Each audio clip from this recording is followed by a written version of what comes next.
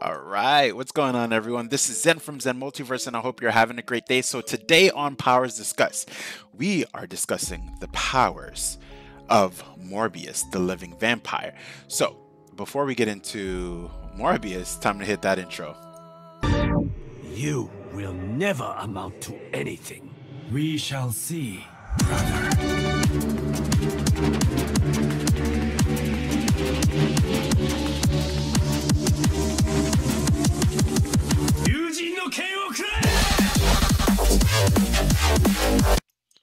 All right, so quick overview for Morbius. Morbius is a living vampire, but he's a pseudo vampire. But let me get into it.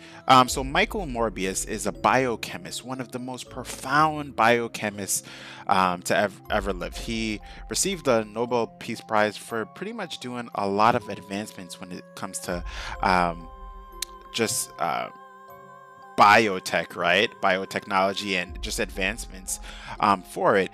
And you know, the thing about it is, you might say, like, why?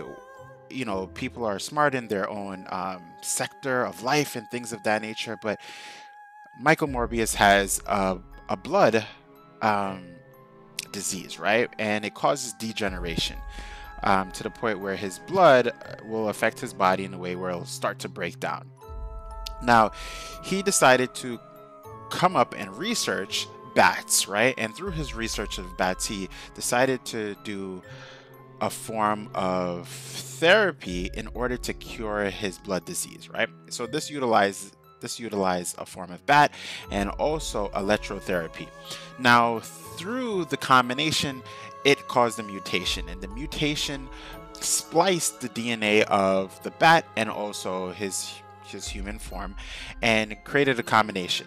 Now, this combination did cure the blood disease, but what it also did is cause the mutation that I spoke about before, and it made him into a pseudo vampire that I mentioned earlier. Now, a pseudo vampire meaning that it isn't a vampire that comes from the form of mysticism, right? Kind of like if we're going back to the Darkhold, right, where the first vampire came from in Marvel Comics, but it's created through the process of science, right?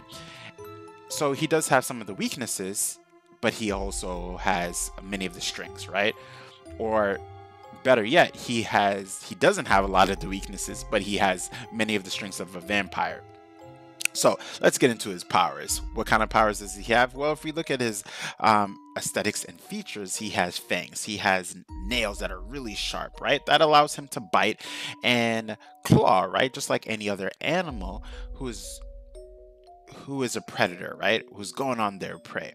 Now, you might say that's not really powers, but well, do you have all of these things? We have teeth. We have pretty sharp teeth, but we don't have kind of razor blade teeth and nails that are able to just cut into things, right? And he has this.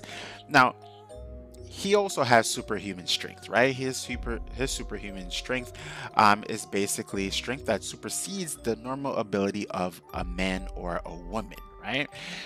Or anything that you and I identify as. When we're talking about human physiology, he is able to lift or bench up to 1,500 pounds, which is quite a bit, right? Now, you might say, well, he's not on a Hulk level, but he's more powerful than you and I, right? For lack of better words. But then now we combine it with some of the other attributes, and then you could say, wow, okay, 1,500 plus all of these things are pretty phenomenal. Now, he has super speed, right? Now I don't mean super speed like Quicksilver, but he has super speed in the sense where if you're about 30 meters away and you blink, he could be right in front of you within that time frame, right? Now, let's go a little bit further. He has superhuman agility and superhuman reflexes, right? Superhuman agility, if we're talking about agility, is being able to move from point A to point B in the most efficient way. And when we're talking about reflexes, how do you react in a specific situation in a way where your body basically takes autonomy, right? Where you're not actually using your direct cognition, that your body will then adjust itself to the challenge at hand, right? If something is about to fall, right? A phone is about to fall and you whip out your hand real quick, it's the reflex, right? Your central nervous system is able to just move, right? Alongside your peripheral nervous system. Now, what else does he have? He has durability into some form, but really he has superhuman healing, right? Or super healing, right? Imagine if we get a cut, right now we would have to wait a couple of days. For him, he gets the cut, it heals instantaneously, right? Why does it heal instantaneously? Is because he is a vampire of sorts. He does feast on blood, right? And through that blood, he's able to utilize the plasma in a form to nourish his bodily functions to heal, right? Which is pretty cool. Any other powers, you might say? Yep, he does have other powers. He is able to basically mesmerize, right, or hypnotize others to bend to his will. Now, when I say bend to his will, not like the Purple Man in Daredevil or Jessica Jones, but he's able to mesmerize you in a way where you're just looking, right? And during that duration of time, he can use that like a predator to then feast upon you, to satiate his hunger, right? Now, you might say, wow, he sounds like a villain. He's not actually a villain, right? Remember why I tell you he did this in order to cure himself, right? What came along with that transformation was the hunger that he had no control of, or he has slight control over, right? And in this, he was able to basically turn the tides, right, in his mental state to say, I will only do this, right? I will only feast upon the villains, right? I will only feast upon the bad guys. But in the meantime, I will search for a cure, right? While still helping people along the way. So he's kind of like an anti-hero, right? Now, weaknesses, right? Usually on Powers Discussed, we don't really talk about weaknesses, but let's talk about a little bit of the weaknesses that he has. Now, he does have a weakness to sunlight, but not like vampires, where if a vampire is immersed in sunlight, that they will explode into dust, right? Or decay on a super fast rate. For him, he's just very sensitive, right? I think that's a better way to look at it. He's very sensitive to sunlight, where he needs to go into the darkness, right? Now, in terms of other weaknesses, well, I would say his biggest weakness would have to be the hunger or the thirst that he has for blood, right? Now, some of you might be confused if you're on the younger side or you're on my age. Some of you may have watched the old Spider-Man TV show on Fox Kids, right? Long time ago, and you might say, well, he never actually bit anyone. Well, they only did that. They augmented, or they changed it. Not augmented is not the right word, but they only changed it to make it kid-friendly, right?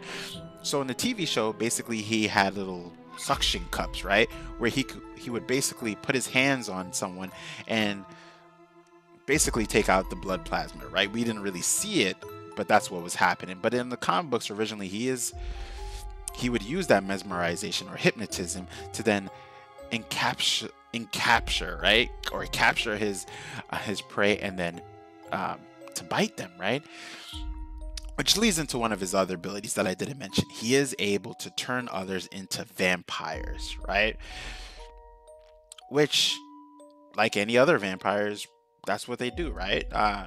But he doesn't try to do this often, right? Notice what I said. Now, there's a difference between taking blood and doing a direct transformation, right? A lot of people are confused about this when they even think about vampires. They think every time a vampire bites someone, they are going to transform. No, that's not the case, right? Feasting, right, and transfusions are very different, right? When he's feasting upon his prey, another human being, he's just taking in the blood from another, right?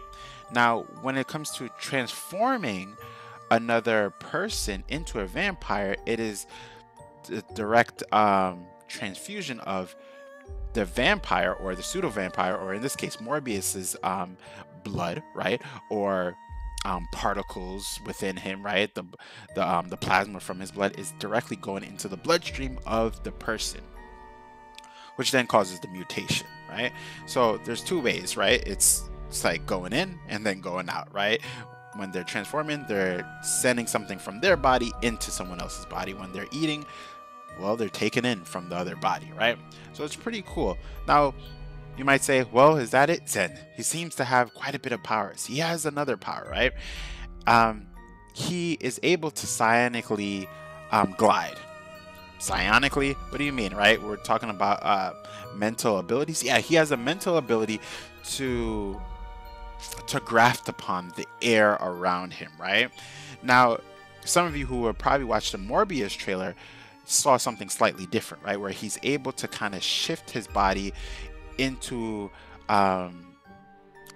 fluttering features, right, on the skin in order to kind of glide on the air, right? But he's able to psionically do this where he's able to kind of glide with the air, right?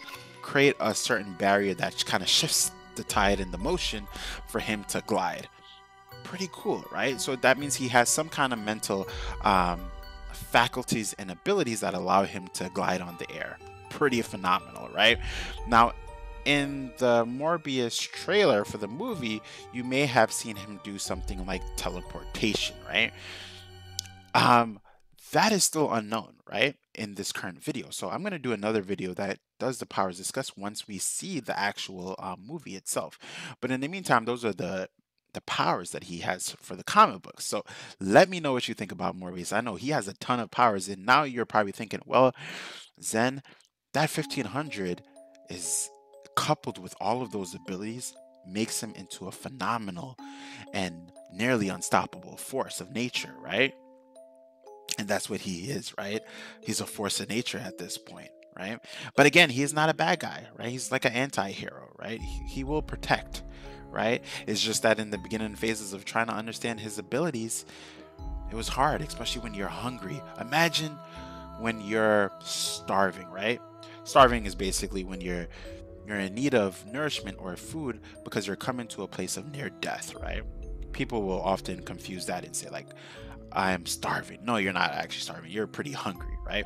But imagine being starving and you're looking for food. You need the food, right? So your instincts take over. And remember, through the process of his transformation, he has brand new instincts, right? But with that being said, everyone, this is Zen from Zen Multiverse, saying peace, love, and prosperity. If you're enjoying the content and the breakdowns for powers, let me know in the comment section and I'll continue to do more. Later, everyone.